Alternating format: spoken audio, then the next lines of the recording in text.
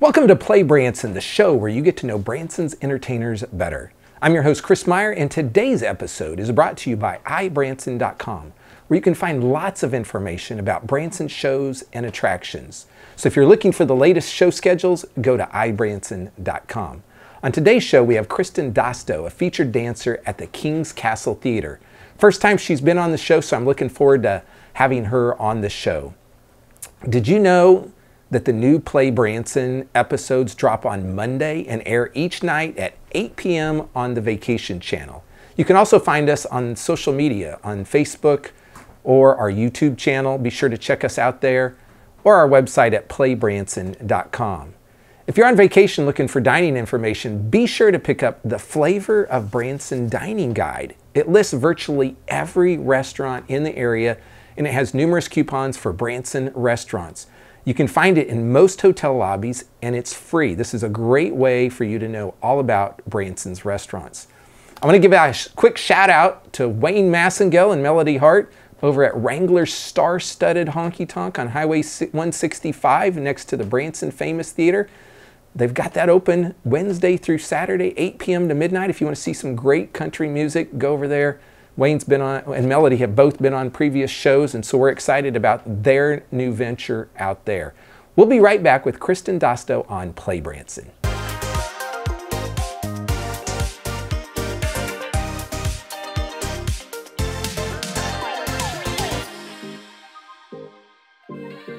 There are so many things to do in Branson.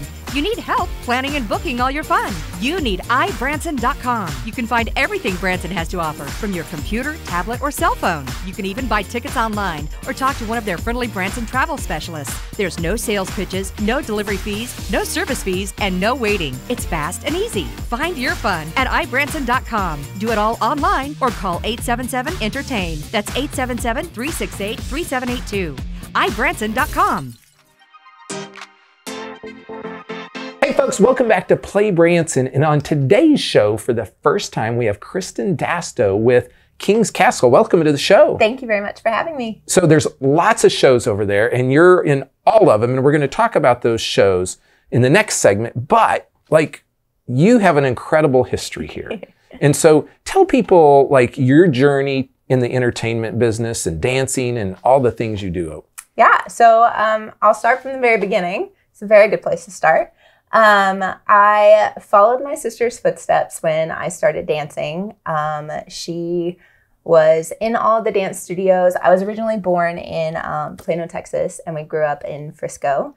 And I saw her in the dance studios, and I wanted to be in there so bad that I would go in at night when we'd be at home, and I would put my sister's leotards on and run to my mom at 3 in the morning. That would be a good time to do it. Put tap shoes on and be like, I want to dance too. And so the studio owner saw that I had a passion for it and I really wanted to do it. And she would let me in the last 10 minutes of class every single day. And that just made it worse. So you were really young. I was 1.5, and you had to be 2 years old to start. And so it kept getting worse and worse with me wanting to be in there, just really, really, really wanting to be in there. And the studio owner finally said, okay, if you can get her potty trained, then I'll let her start early. It's the fastest time I've ever learned anything, is what my mom said. So I was potty trained in 3 weeks and ready to go. Started dance at 1.5 and been going ever since. Yeah. So kind of take us along that journey. So I danced with Machinist Dance Academy until I was about 5. And then my family moved to the Mississippi area. And that kind of gave a change of, do you want to keep continuing dance or do you want to try something different? My sister went to soccer, so I said, nope, not about dirt, not that. So I chose gymnastics, and that was a nice little turn, got a different realm of flexibility and tricks and all of the fun stuff with that, and competed with that. Got onto the TOPS team, which is training for the Olympics, was geared up to... Okay, let's just stop there for a second, folks. She said that really quickly, but training for the Olympics, that means she was good. Okay, go ahead. Yes, 2014 would have been the year that I could have progressed to that. Was Mississippi State champion at the age of 5 with all of that. Gymnastics was a huge world for me, and didn't think that I would go back to dance ever. My family had their own photography business, so we traveled a lot. Growing up, I was also homeschooled my whole life, so I was able to be involved in a lot of curricular activities and things like that. And so one summer we went on one of my parents' journeys with their photography business, and we came back and my gym was closed. And so that then made another change of like, okay, do we want to find another gym for me to be able to continue this on, or do we want to go back to dance, or do you want to try something else? It's like, you know what, I'll try dance again. We'll go back to that. And I did, and got on the ballet team with that. We did the Nutcracker. We did a lot of competitions. Got to travel with that, and that was a lot of fun. That reignited my love for dance. And at that point, then I was able to put like gymnastics and tumbling into dance and got more creative with that. And then I met a few friends that were involved in the theater world. Had no clue really what that was, and was able to go to an audition and was cast in my very first show, which was Joseph and the Amazing Technicolor Dreamcoat. Now, how old were you when that happened? 11. 11. Yes. And so at that point, you had been dancing like 9 or 10 years, literally. Yep. Wow. Yeah. That's crazy. That's crazy. Yes. And I was kids chorus number like 12, because there were so many of us. And it was that really sparked, or I was bit by the theater bug, as people say, at that point. And that then put another question up of like, okay, do you want to dive into theater? Do you want to stay on the dance team? Because dance team schedules are really hard. And you're there strenuous hours in the evening, and it kind of conflicts with your theater rehearsals. So I kind of chose the theater that I was working with, or studying under, had a dance program that they developed, and you were only dancing once a week, but I then was able to dance in shows if I was cast. So I was like, we're going to go this route for a little while. And I did. And it was very rewarding. Learned all about musical theater, got to study under multiple people that were brought in from Broadway. And just, it was a great learning experience to grow up and be a part of that. Okay. Yeah. Then what? And then graduated high school. You're like an expert by the time you leave high school, right? Literally, you're an expert in all this stuff. I didn't feel like it, and I still don't feel like it. So I graduated, and I had no clue what I wanted to do, believe it or not. I knew I wanted to dance, but there are multiple routes in the dance world of like, do you want to go into concert world? Do you want to go into theater and Broadway? Do you want to go stick with ballet? And if you're a ballerina, then like, where are you going to go with that? So I took a gap year and figured out what exactly I wanted to do. And in that time, I studied point and ballet work with a private coach, and just to really build my muscles up, because since I chose theater, I did lose a lot of that strength training. And then after a year, I moved to New York and was accepted to the American Musical and Dramatic Academy, also known as AMDA. And that moved me up to New York, and I was there for about 3.5 years, and I studied with AMDA for a year. I did my first and second semester, and then I transferred over to Broadway Dance Center and finished out in their training program. Wow. Yeah. Now, how did you get to Branson from there? That is a funny question, and New York is a lot. It weighs on you, and it's not like Branson. It is not like Branson. And I miss my family. And at that point, my sister had brought us here, or brought my family here, because it's just my sister and I for kids. And she works at the hospital here, and my family, or my parents, were like, we don't like this empty nesting syndrome, so we would rather be close to one child, and it was easier to move to Branson than it was to New York. So they followed her, and they were here. And I really wanted to be home for Christmas in December 2017, and came here and have been here ever since. I put my stuff in a storage unit, was like, I'll be back in 6 to 8 weeks. Got out of their plans, and I'm still here. That is so cool. So really, family kind of brought you here first. Back here. And then you're like, okay, now what do I do, right? Yes. And I was very much so, I'm only here for 6 weeks. I'm just here for vacation. Like, this is just to rekindle myself. I'm not going to be here long. And then my sister found an audition for Branson Regional Arts Council's first production of Annie when they worked with the Owens Theater. And she was like, ooh, I really want to go audition. 'Cause she also did theater with me growing up. And she's like, I just want to go do this. It'll be fun. And I was like, that's fine. You go do that. I'm not doing it. And she had just broken her foot. And she's like, well, I want you to at least come with me. And then I ended up going and I ended up auditioning. I got cast and that was that. Oh my gosh, that's great. So that was my start there. Yeah. And so you helped out at the high school on their dance team, and you've done different things. And then, so now how long have you been back in what I'd call the show business?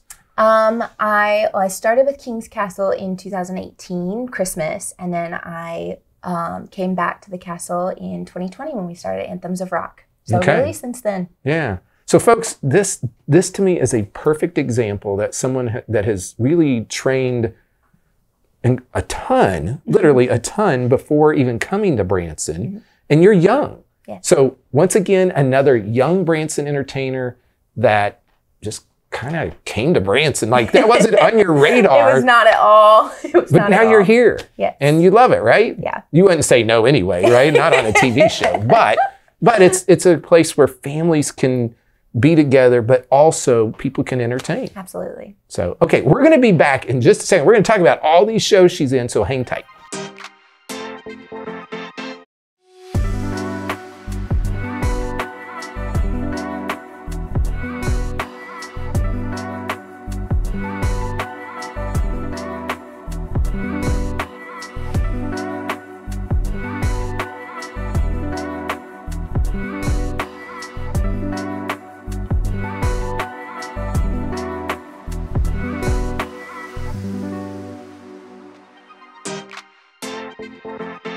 Hey folks, welcome back to PlayBranson. We're here with Kristen Dasto, who is with King's Castle, and she is an extraordinary dancer. And if you watch the first half of this episode, you know she's like, you really literally trained your whole life for this. And in fact, we were talking, she didn't mention this, and I'm just gonna go ahead and do it now, but you've been in a Rockettes program as well. Yes. And so, like, the Rockettes are amazing also. So tell people about all these different shows that you're in over at King's Castle. Yeah, so we have technically five amazing shows at the castle.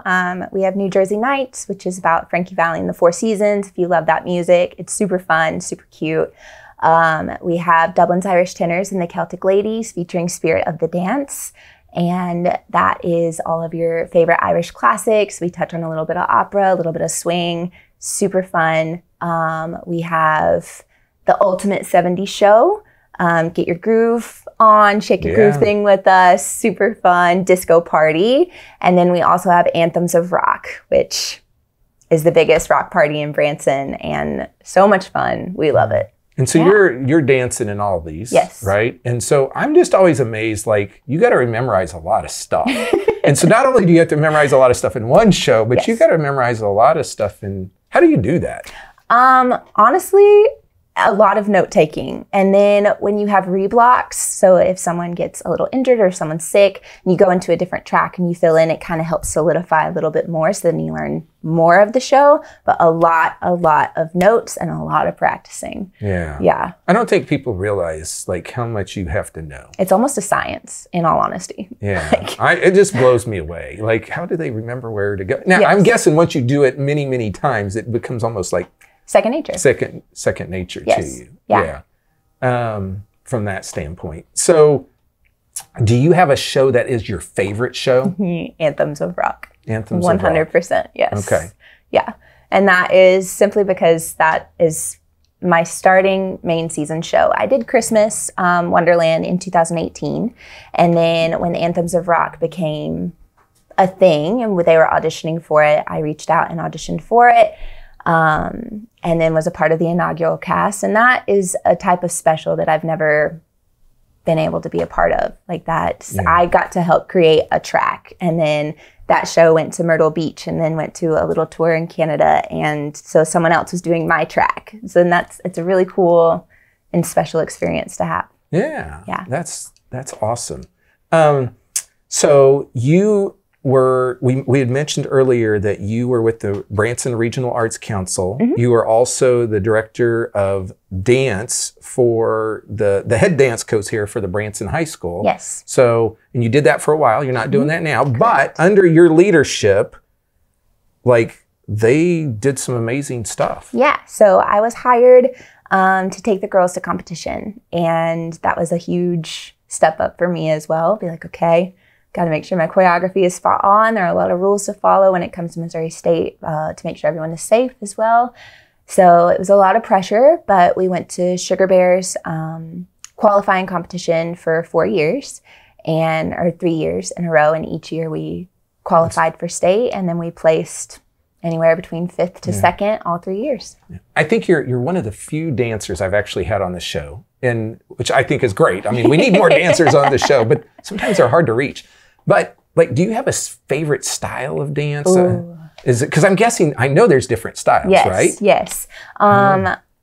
Really precision jazz is like, that speaks to my soul. And Fosse, anything very stylistic like that is right up my alley. But here recently, commercial jazz has also touched me, and I'm like, ooh, I want to learn more. Now, are you doing any of that in the show, or is that just something you like on the side? Something I like. The Ultimate 70s show has a lot of jazz in it, and it's very dancey in that style. And then I would say Anthems of Rock is the most commercial that I've ever done. So kind of touching on that, but learning through classes and things like that I can do online while also here has been able to expand that for me. Yeah. Now, do you come out after the show? Occasionally. We don't as much anymore, but we can occasionally, yeah. Okay, so folks, you just have to check and see if you can see her after the show. Do you sign autographs if you come out? If we come out, yes. And take pictures? Yes, okay. Absolutely. So sometimes with COVID, has changed a little bit, but some folks do it sometimes and sometimes they don't. Now, here's the deal. I am not going to ask you all the times on the show schedules, because I think that would be almost impossible, because there's so much to remember, we're going to tell people how to get to that later. Absolutely. So, but let's tell people once again what shows you're in, where it's at, and how they can find you. Yeah, absolutely. So I am at King's Castle Theater, which is right across from the Big Octopus on the Strip. And you can catch me in New Jersey Nights, Dublin's Irish Tenors and the Celtic Ladies, The Ultimate 70s Show, and Anthems of Rock. There we go. Folks, we'll be back in just a second to wrap the show up. There are so many things to do in Branson. You need help planning and booking all your fun. You need iBranson.com. You can find everything Branson has to offer from your computer, tablet, or cell phone. You can even buy tickets online or talk to one of their friendly Branson travel specialists. There's no sales pitches, no delivery fees, no service fees, and no waiting. It's fast and easy. Find your fun at iBranson.com. Do it all online or call 877-ENTERTAIN. That's 877-368-3782. iBranson.com. Hey folks, welcome back to Play Branson. We're wrapping the show up today. Thanks for watching. Our guest this week was Kristen Dasto from King's Castle. They have a variety of shows over at King's Castle. The Ultimate 70s Show, New Jersey Nights, which is the music of Frankie Valli and the Four Seasons, the Dublin's Irish Tenors and the Celtic Ladies, Branson's Christmas Wonderland in November and December, and Anthems of Rock. Now, those shows you can find typically at 10, 2, or 8, and just depends on the day and the time, but that theater is always going. The theater is located right in the center of 76 Country Music Boulevard, across from the aquarium on the boardwalk in Dairy Queen. So be sure to check them out. If you want complete show schedules, you can go to iBranson.com. Next week's artist is Leona Williams over at the Nashville Roadhouse Live Theater, and she is part of the Grand Ladies of Country Music. And so I'm so excited to have her on the show. It'll be her first time on the show. She's really amazing background in history. I want to give you guys some updates on what is coming up here in the area. We have the Oak Ridge Boys. They're going to be playing numerous dates over at the Mansion Theater. That starts September 20th and 21st. Followed by Jimmy Fortune on September 21st, Gene Watson on September 22nd. We have the Grand Ladies of Country at September 22nd and 23rd. And then we go into October. October is a busy month with a lot of special events happening here in town. First of all, we have Larry's Country Diner, October 2nd through the 6th over at Clay Cooper's Theater. We have the Texas Tenors there, Gene Watson, Rhonda Vincent, the Malpass Brothers, and the Isaacs. October 4th and 5th, the Oak Ridge Boys are back in town, followed by October 5th, Jimmy Fortune. October 6th and 8th, the Women of Joy event featuring Danny Goki. October 11th and 12th, Oak Ridge Boys are back in town, and October 12th, Jimmy Fortune. October 13th, Ricky Skaggs comes back to town. It'll be great to have him here at the Clay Cooper Theater. October 14th, the Gatlin Brothers make a return trip. October 18th and 19th, the Oak Ridge Boys, followed by Jimmy Fortune on the 19th. The Bellany Brothers make an appearance on October 20th, and Gene Watson comes back on October 21st. October 23rd and 25th, we have the Praise Fest Fall Retreat. Tons of Southern Gospel over at the Mansion Theater. And then there's going to be an Isaacs concert on October 25th.